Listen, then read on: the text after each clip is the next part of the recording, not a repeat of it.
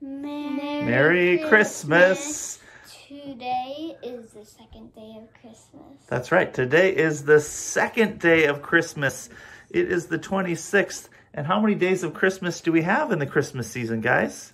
12. 12 days. So you might have thought that all the fun was over yesterday, but we have 12 days of Christmas in order to celebrate Jesus' birth. And here we are on the second day, and we learn from our scripture lessons that God uses kids too.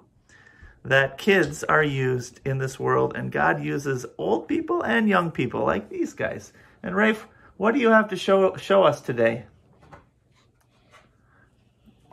It was the first day of Christmas yesterday. Now it is the second day. That's right. That is our countdown manger. Can you turn the light on? And we used it to count down through Advent, but now we're using it to count back up the days of Christmas. And it is the second day of Christmas. Solveig, what do you have to show us?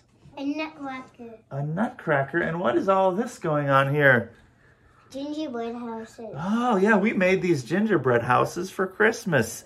And you have a nutcracker to show us. And Josiah, what do you have? A manger. What did you make that out of? Gingerbread dough.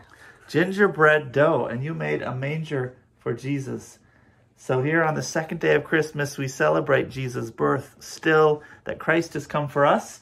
And because we've heard this, God uses kids too. So in the Old Testament reading, we heard how God uses Samuel as a boy.